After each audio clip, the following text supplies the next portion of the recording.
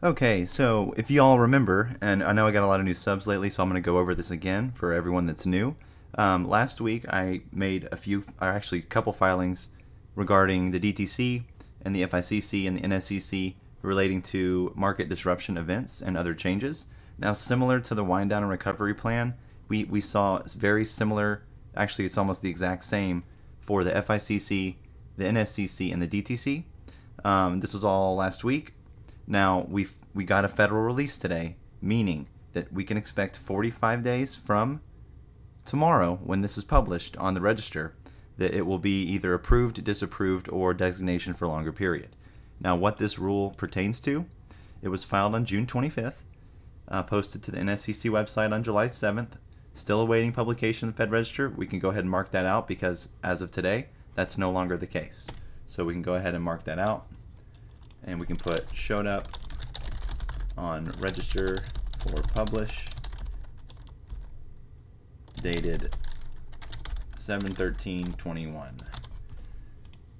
So I believe that puts the implementation date or the approval date right around when the CAT system is supposed to take over the old audit trail system, the OATS system. So basically, it's still in the proposal stage. Now, since we did get the public inspection, we can expect 45 days from tomorrow, the 13th. Now, what this is going to do, I think it's kind of like going along with that cybersecurity narrative. They have four main purposes. Basically, one, they're trying to revise certain provisions in the rules relating to confidentiality of information furnished by participants to the NSCC. And they also are going to require that each participant maintain those confidential information documents for a minimum of 2 years, a minimum of 2 years, and then an extra year on top of that, where they still have to keep it on record. So 3 years total. 3, they're going to add certain officers who are allowed to determine that there is a market disruption event pursuant to Rule 60. Now, basically, this is the same across the board. NSCC, DTC, and FICC all are doing the same thing. They're all restructuring their confidentiality, and they're all requiring everyone to maintain their documents in a safe place for up to 3 years.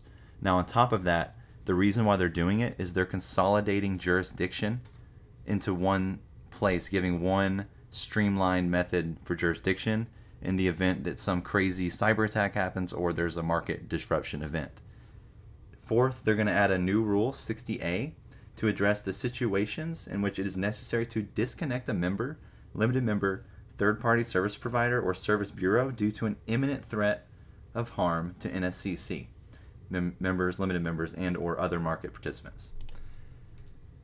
And again, this is similar to these two filings, which were also put on the register today, so very similar time frames for all three of these. We should see them all get approved around the same time. Now, the changes, according to this filing, NSCC believes that it is unnecessarily burdensome to determine the rules and regulations of each of the regulatory bodies that regulate its participants. So again, what I was saying earlier, NSCC proposes revising the language to basically maintain one confidentiality standard for all participants. The proposed rule change would add 2 senior executive officers of NSCC, and in this context, we can also include DTC and FICC. Each subsidiary is going to be getting 2 senior executives to be added to the head of clearing agency services to make decisions in the event that the board cannot in a market disruption event. Now, how they're going to do this is through the force majeure rule, which the market disruption event, due to the proposed change, the chief information officer and the head of clearing agency services could make such determination of a market disruption event if the board of directors is unable to convene using the force majeure rule. Now, all that's saying is that if the board cannot convene in whatever's going on in the market that's causing this event, that the board members can use the force majeure rule, which refers to a clause that is included in contracts to remove liability for natural and unavoidable catastrophes, like, these stocks actually being at the right price, that interrupt the expected course of events and prevent participants from fulfilling obligations. Now, Rule 60A that they're going to be adding in, basically it's a new rule called Systems Disconnect, Threat of Significant Impact to the Corporation's Systems. And the rule would allow would address situations in which NSCC determines it is necessary for NSCC to disconnect a single or limited number of members, limited members, or third-party service providers or service bureaus used by members or limited members to connect to NSCC. And to give you an example of some members, banks, clearinghouses, things like that. It's a very, very long list. Now, in essence, very similar to the wind down and recovery, because we saw the same filing come out for the DTC and the FICC as well. And basically, they're trying to accomplish 4 things. Number 1, consolidate jurisdiction. Number 2, each company is adding 2 top executives to make key decisions and shutting down services in the event of a market disruption event.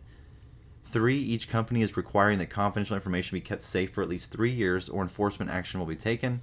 And then it also adds a new Rule 60A, which outlines strategies that will come into play for NSCC and remove any liability from the event resulting from a system disconnect or some kind of imminent threat like a cybersecurity attack on the company.